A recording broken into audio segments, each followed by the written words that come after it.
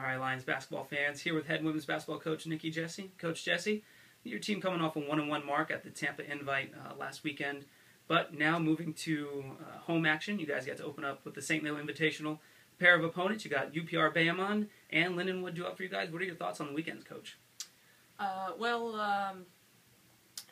You never really know with the Puerto Rican teams if you're the first one to play them. We're the first one to play Bayamon, and they're always a pretty good team. So, we're not really sure what to expect. I know that they're going to be a scrappy team that plays defense. They'll be able to shoot it, and they'll be real quick. So we're going to have to obviously be fundamental, be disciplined with our passes, and, run our stuff.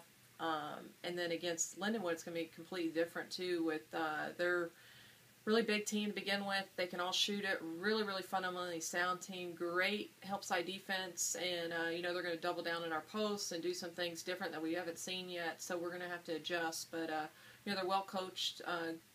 Totally different teams. And we've got 2 days, back-to-back games. So we'll have to go from one mindset to the next.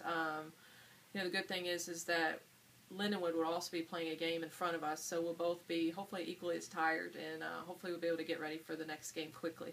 All right, Coach, now looking back at last weekend, what are some of the things that you can take from your victory over Virginia Intermont and some of the things that you learned from your team against Ave Maria and implement them this weekend? It's basketball. You can't celebrate any one win or be too down about any one game because the next game comes up so quickly. And, we go from Virginia Intermont, who I thought we did a really good job. They ran a 1-3-1 half-court defense, and I thought we did a good job getting the ball reversed. We knocked down some shots on the perimeter, and then we have to turn our mentality the next day quickly for the next game against Ave Maria, and I don't think we did a good job getting the ball reversed. Totally different defense.